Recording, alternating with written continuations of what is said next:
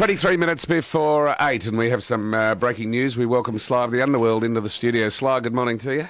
Good morning, gentlemen. It's in one way sad news, and that is that suspected child killer Derek Ernest Percy died at St Vincent Hospital about 2 a.m. this morning. He, of course, was charged and went to trial on the murder of a 12-year-old Yvonne Toohey, who was abducted from a beach in 1969. He was found not guilty on the grounds of insanity and has become Australia's longest-serving inmate. He was suspected of a number of other crimes, including that of the abduction and obvious murder of Linda Stillwell, a little 7-year-old girl who was on the St Kilda beach in 1968. Percy has long been a suspect in up to 9 abductions and murders. When interviewed by police over the years, he's most usually said, I could have, I don't know, I was in the area at the time. There's been an inquest into Linda Stillwell's death. He refused to give evidence on his legal grounds, on the potentially self-incriminating, and consequently this went to the appeals court where he was forced to, which meant that there was effectively a deathbed inquest hearing on Saturday, July 20, which ironically is the exact anniversary of his abduction of Yvonne Toohey. But for the first time, he didn't say, I can't remember, I was in the area. Rather, he said, I was not involved, I didn't do it. He was asked that questions along that way probably 3 or 4 times. Each time he came back with the same answer. A unique shift in his view. Previously, he had said, yes, I was definitely in the area because I was going to the White Ensign Club in town from Cerberus, which took me past it. But he changed his mind. The police have been chipping away at this case for many years, and in the last few weeks I know that they've been at his bed every day, whereupon he would chat on many matters, but not the murders. Then, one must say, he was saying, I don't remember. But in that last hearing he said, I didn't do it. Okay, so he died at 2 o'clock this morning. So many questions with the bedside inquest, which we actually discussed last Wednesday, the possibility for it. Who was present? Present was the police, the coroner Ian West, who's covering it, and lawyers for Percy. I believe that there were an agreed set of questions that could be asked him because he was so ill, and he was given a certificate, of indemnity, so that whatever he said couldn't be used against him in the future. A tragedy, of course, that he was unwilling or unable for the family to say exactly what happened, for that terrible word, closure. It's been an exhausting investigation over the years. It's amazing to read Percy's file and see how many different psychiatrists and experts interviewed him and said, you know what, this man has no discernible psychiatric illness, but for goodness sake, don't let him out. He'll do it again.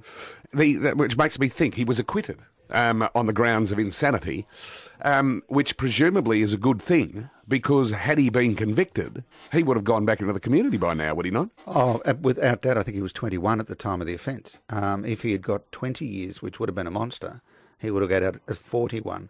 He's done, 44 years.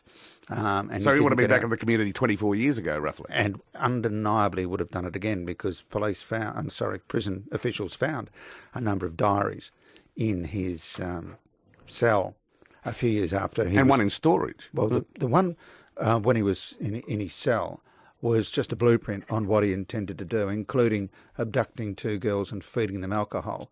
The Wanda Beach girls who were murdered were found to have had alcohol in their system, and Percy's grandparents lived around the corner from the station where those girls hopped on the train. He went past Simon Brooks' house. The coroner there has said he's convinced that Percy did it, and Ian West here has already made an interim report that put Percy at or around the beach at St Kilda when Linda Stillwell was taken. For the greater part of 50 years, he has said, I can't remember whether I did it or not. Then last Saturday, in the shadows of death, up he pops and says, I didn't do it, a clear denial. Do the police, do you have any doubts that he was responsible for the disappearance of Linda Stillwell? I believe the overwhelming evidence is that he killed Linda Stillwell. I believe there's overwhelming evidence he killed Simon Brooke. I'm certainly not that convinced in the Beaumonts just because of his age.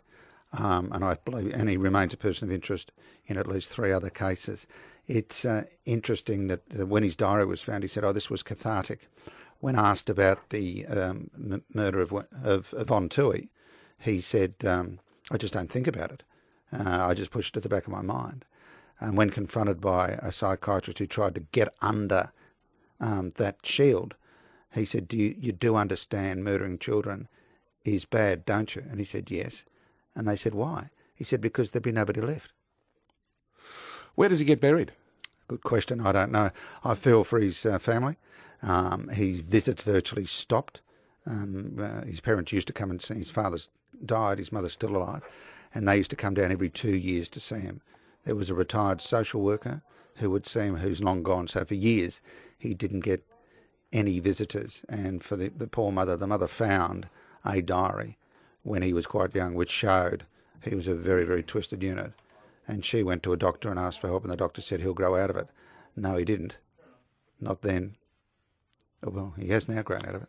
Can I ask you this question? And you are the better judge of whether names get used in this particular context or not. And maybe it's better that they don't. In your belief, is there a person currently in jail who will be out within a few years who is along the same roads as Derek Ernest Percy, every bit as bad? Yeah, in a totally different way. There's a person there that people are just going to say is going to reoffend, and that's the problem with certain finite sentences. There are a series of people who you look at and go, only infirmity will stop them. This is a man who had his sentence reduced by the Court of Appeal and who will probably be back on the street within, a handful of years? 3 or 4? Well, this is a fellow in the country, and the police have sought him out to me, and we can say exactly who he is. His name's Paul Miller. And he's a disaster waiting to happen. And all that will happen with him in the next few years is he'll get bigger and stronger.